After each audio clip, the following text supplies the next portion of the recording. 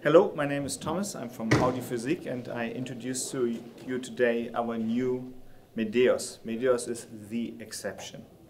Why? First of all, the demand was to build a speaker that is higher than I am. No, just joking. And even Manfred, the designer, the engineer who built that, is not as tall as the speaker. We found out. However, the Medeos is the biggest speaker, the largest speaker, probably as well the most heaviest speaker and the most expensive speaker we did ever build. Yeah. It retails at 160,000 euros or from 160,000 euros onwards, and but it features some technology that the hi-fi world hasn't seen before. Oh, yeah. I start with something else and then I explain the special technology. We have a 5-way system. We have 8 bass drive units on the left, or 4 on the left and 4 on the right hand side. And Parsons signed this one, so he's mentioned this is the right speaker, as you can see, Parsons.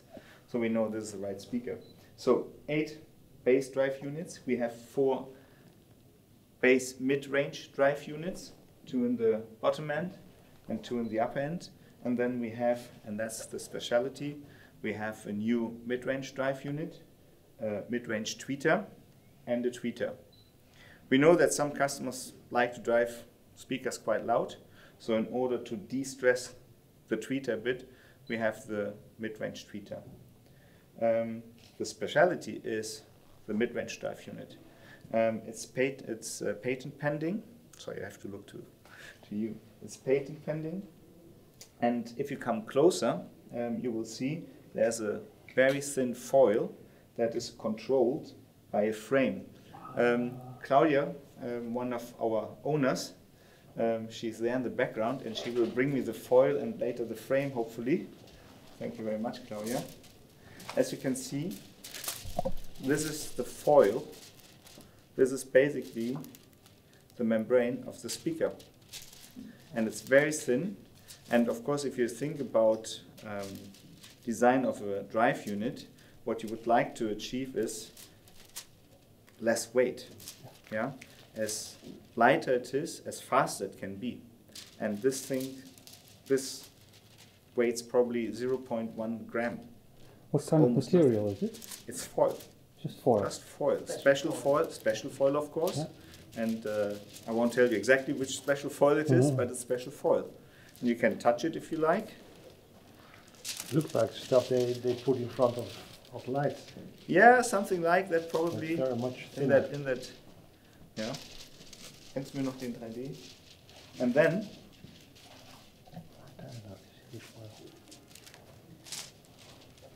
this is what we call the frame, and basically, as you can imagine,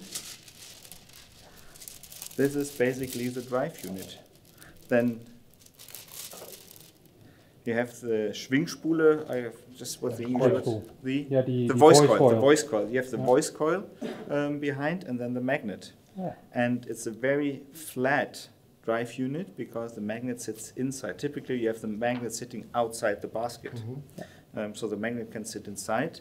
And that is technology we learned from our spiderless drive unit that we used first in the Cadeas. And then we built the Spark, a monitor speaker, and we have it in codecs and medecs as well. So this is how the drive unit looks in total. Okay, you twist it. Yeah. Yes, of course. I know you're curious. Yeah. So you see, it's normally a dynamic speaker at the end, and we combine it with a foil.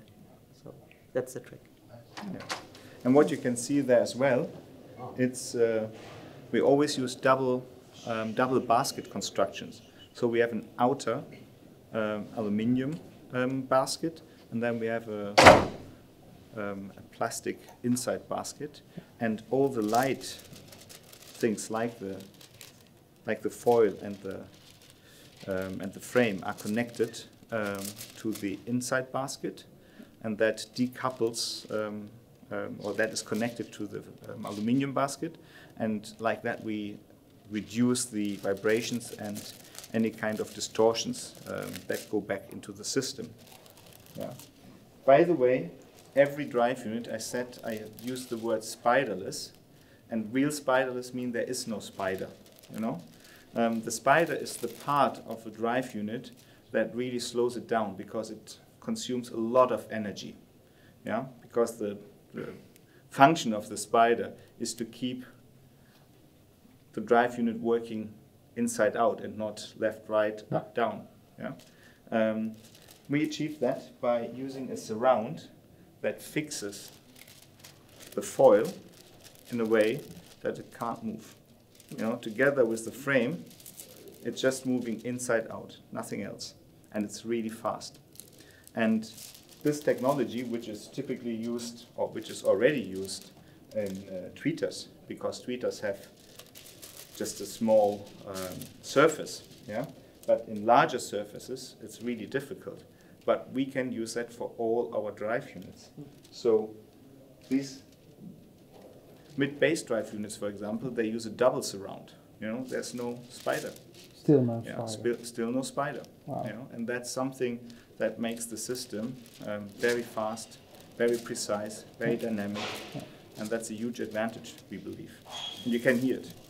But you said it's a 5-way loudspeaker, so the crossover must be extremely complex. Well, yes and no. The good thing is, of course, we develop all our drive units ourselves. Yeah. So we know exactly what they have to do. And that means the components used for the crossover can be reduced. You know? So we are really using little components for a 5-way system. But of course, on a 5-way passive system, you need some resistors and some other stuff. You know. And the crossovers for the bass is inside the bass, and for the 3 mid-range or tweeter, it's in that chamber. 1, 2, 3, 4, 5. Oh yeah. All right. So 1, 2, 3, 4, and then 5. Yeah. The 8 basses is 5. And does the mid-range and tweeter have an own cabinet completely? Yes. Yeah. Separated from the mid-range. As you know, if you go to our other room, you can see a part model of the Medeos, and you can see that tweeter and mid-range have their own chamber. Yeah. Yeah. Okay. Yeah, and we use a lot of ceramic foam. Yeah. I don't know if you have heard about that. A little bit. A little bit, probably for your audience. Ceramic foam is a material that is used for steel production to divide the liquid steel from dirt. And this stuff is like a filter, and it contains out of 85% air. But it's really rigid. It's almost rigid, not really like, but almost rigid like diamond. So it means, first of all, it contains a lot of, or it doesn't take that much space, and it's very rigid. That means if we use that for building the cabinet, it provides a lot of rigidity in the cabinet, and as well a lot of distortion already is taken away.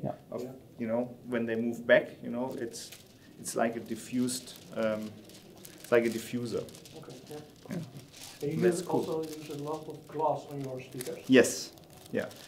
A lot of people ask, how can you build speakers made of glass? I mean, how is that possible? Glass is the worst material that can be used in hi-fi. But it's not a glass speaker. When I joined Physic, I always said, yeah, our speakers are made of glass. And my dear friend Wolfgang told me, Thomas, that's completely wrong. You know, it's a wooden cabinet, and then we use glass on the side. And the combination of that kind of sandwich, the wooden-glass combination, the wood-glass combination sandwich, is perfect. It's almost acoustically dead. Yeah, and it gives a lot of weight as well, so it works perfectly. Yeah. All right. And some sorry. So sorry to interrupt. No. And one advantage, if you think about a high gloss black lacquered speaker, you know, like really best finish from any kind of Italian piano manufacturer. If you clean it, you know what happens. It will be scratched immediately. With our speakers, you just use a bit of glass clean, and they, after 20 years, they look like they are brand new. You know, a big advantage. And if something breaks, you can repair it easily because you can exchange it. That's pretty cool. Try to do that with a high gloss black or high gloss white or high gloss anything. Absolutely speaker. You can't. Impossible. Impossible. Some practical stuff. So 160,000 A Correct, pair? a pair. A pair, okay, We that's are so- important because some people Of will course. definitely ask, is Yeah. it each or per I pair? know that if you hear them, you will say it's a 200,000 per piece, but They did sound pretty good. I was up in just the joking. corner, so it was Yeah. a little bit bass heavy, but Yeah. that's the room. When will it be available? Is it it's available. It can be ordered from now, but it is limited to 10 pairs. 10 worldwide, pairs? 10 pairs worldwide. and one will be given away? No, this is our demo pair, Yeah. you know, and that will go to charity. Yeah. Alan Parsons was so kind. He has a friend who has an NGO, Yeah. and we will put that into that. Okay. But Into why that do you engine. only manufacture 10 pairs? Because we think that it is the right number, and that's already a lot of work. And honestly, I mean, a limited pair, that's what it is. Yeah. If you want it, you have to buy it now. Yeah. How long does it take to build one pair? Quite long. Yeah. Yeah. I can imagine. can't determine exactly how long, but Estimation. estimation a few days, a week Yeah. at least. Yeah. Full Yeah, time. full, yeah. Yeah. Well, it's, you know, some of the things, you know, you need to work on it, and then you have to leave it alone, you know. But it's let's say it's a week. But this means it's also like a technology demo for you, so your new technology will trickle down Up. in the future. Well, into your that's other of course ones. the idea. Yeah. If that happens, no one knows, because all of these drive units are still made by hand, by Manfred, and it takes him quite long to make one. Yeah. Of course, we are thinking about to create an industrial process of making them, but we probably talk about 2-3 years. Yeah. Who knows, you know? What I would like to add to the cabinet, it's coming in 3 pieces.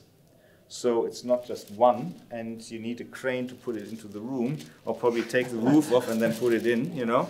It comes in 3 pieces. One piece is the 2 base and the bottom plate, then the upper base, and then everything you see on the front. There's another case like that, Oh yeah. and then it will be connected, and it can be done by 2 people Yeah. within